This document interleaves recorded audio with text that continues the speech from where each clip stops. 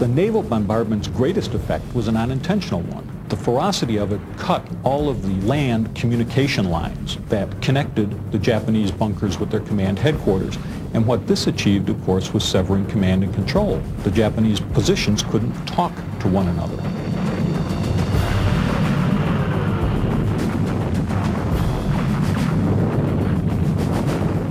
After 30 minutes, the shelling is halted to allow one final airstrike before the landing craft start their run onto the beach. Through a planning blunder, the planes are late. For those horrible 20 minutes, the Japanese fire on the unprotected landing transports. Finally, at 6:15, carrier bombers sweep over the island for a 7-minute bombardment.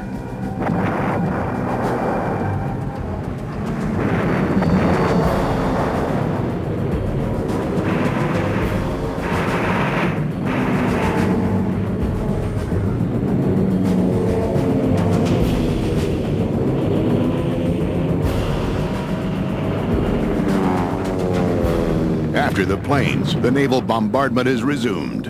In 2.5 hours, 3,000 tons of explosives have pounded the island. If the Marines are going to make it onto the beaches, the Japanese defenders must be wiped out.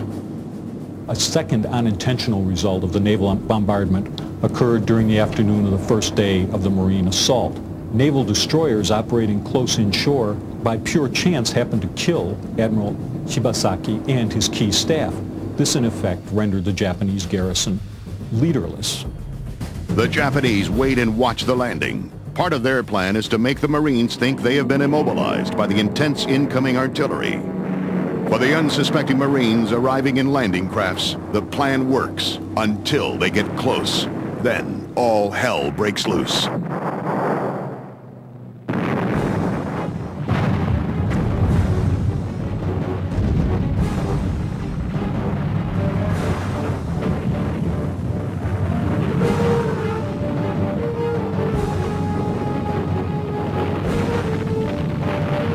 The first wave of Marines landing on Red Beach 1 is caught in a deadly crossfire.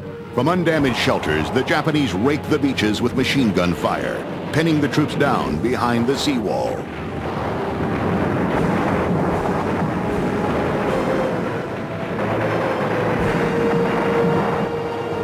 Another major blow to the Marines. The tide is too low, making it impossible for the amphibious tractors to get close enough to the beach.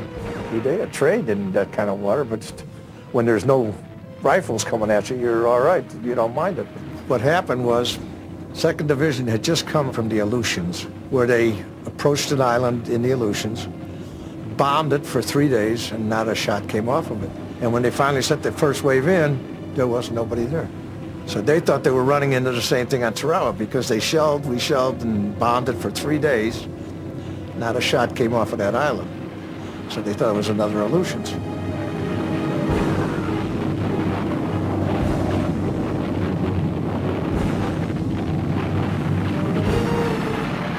Those landing crafts, they were under heavy fire going in, very heavy fire.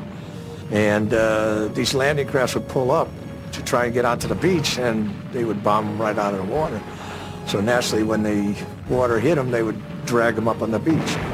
By 11 a.m., the commanding colonel is directing the battle from a position alongside a narrow pier which juts out into the lagoon. He orders his men to get as close to the pier as they can and not go any further. He then halts the troop landings and puts out a call for strafing.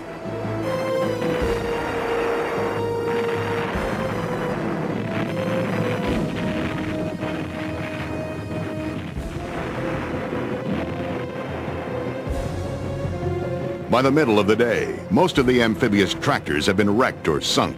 None of the other landing craft can get over the reef.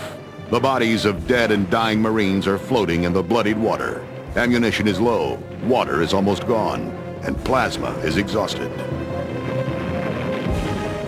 1,500 men are pinned down along the narrow, hellish strip of sand.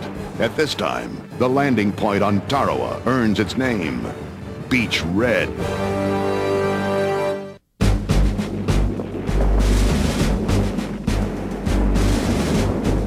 On day 1 of the invasion of Tarawa, Marines struggle to move off a narrow beach, but are pinned down by the entrenched Japanese.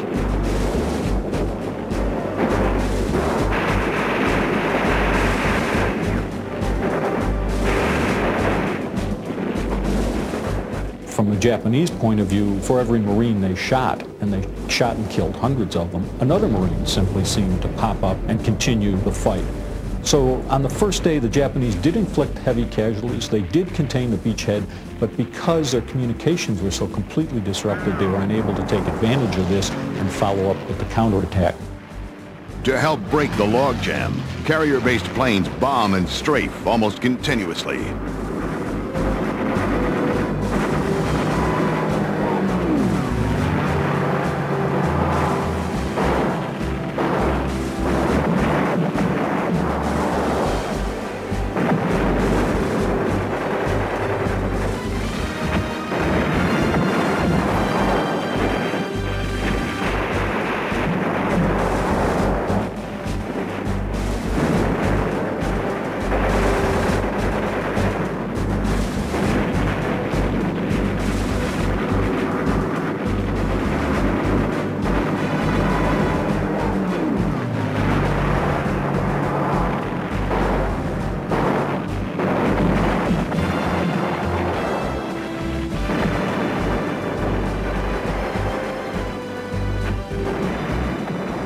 By the end of November 20th, 5,000 Marines have made it onto the beach. About 1,500 of them are wounded or dead.